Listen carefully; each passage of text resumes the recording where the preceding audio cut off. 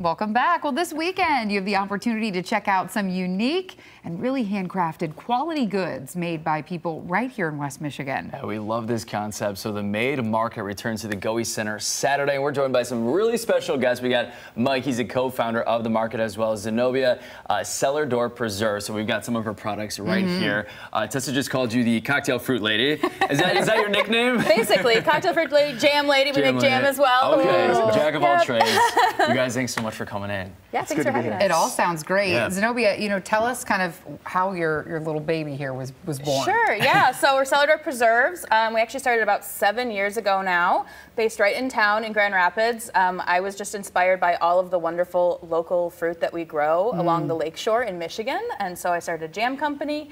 Then that also evolved to cocktail fruit because I like to make cocktails. So we have cocktail cherries, which are kind of classic, but then we also have blueberries and strawberries, which are a little fun twist on that. Yeah, I feel like people can get creative, Exactly. and have a little fun with it. I was saying maybe a sangria or something. So I'm obviously thinking of my Friday night here, but Mike, tell us a little bit about this market, because this is really cool. It's kind of different than some of the other markets we see.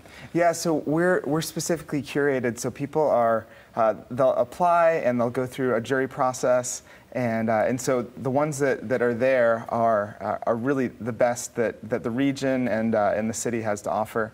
We have some people that are coming from out of town, but the majority of them are from right here in Michigan. And you mentioned, this is quality. This doesn't mean it's super expensive or something like that. So tell folks about that. Yeah, so I mean, these are normal people. Like, these are people like that are probably your neighbors that you didn't even know had these skills, and so they're bringing it at a price point that's probably understandable for everybody that's walking in the door, but just high quality, and they really care about their craft. Yeah, we're excited. So something for everyone. Okay, so if people want to come out, when can they come out? And because it's coming up here soon, right? Yeah, so we're at the Goey Center. Okay. And it's going to be, doors open at 10, and they're open till 5. Tickets are $5. They can get them at the door, or they can go on our website, mademkt.com/Grand Rapids. Nice. Yeah. And Zenobia, you're going to be there, right? Yes, we've been at every Made Market in Grand Rapids since they started.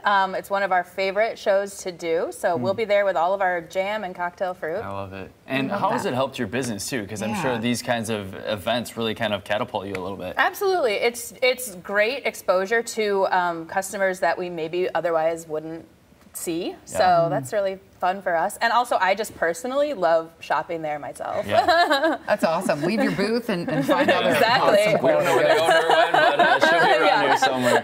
All right, you guys, we're going to get all that information on fox17online.com, but good luck, and something definitely we'll want to check out. Yeah, for sure. Thank All right, you. guys, thanks. Thank you.